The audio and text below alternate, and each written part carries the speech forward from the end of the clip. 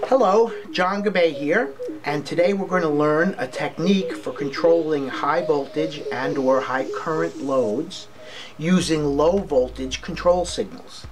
Now, of course, as we learned in an earlier segment, you can always use electromechanical relays. Relays have some drawbacks though. The contacts are mechanical in nature and mechanical things can fail. High voltage and high current can cause the contacts to pit, and relays can't switch as fast as solid state devices. Our circuit will use an opto isolator. An opto isolator has a low voltage section to the left where we bias an LED that's inside a hermetically sealed package.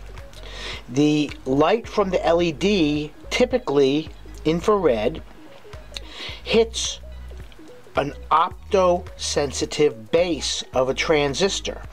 Now this could be an NPN, a PNP, it can be a FET, it can be a triac. When energized, the optical transistor allows current to flow from the collector to the emitter. And that's going to connect to the high voltage going to the base of the higher voltage transistor.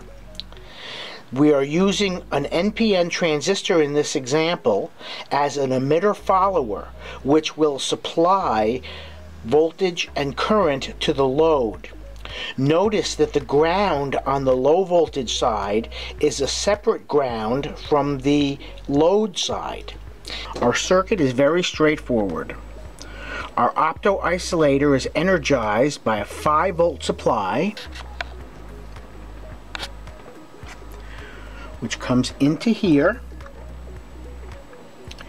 and when we energize the LED of the opto isolator going through a bias resistor to limit the current through the LED, we turn on the transistor on the other side. Energizing the opto isolator, LED lights a little LED here and lights the two 12-volt bulbs. You may ask, why would we want to do this? If we were to put many 12-volt lights in parallel, that would require thicker, more expensive wires running a long distance. But by using high voltage, we can use thinner, lower cost wire and daisy chain them point to point in one loop, saving costs.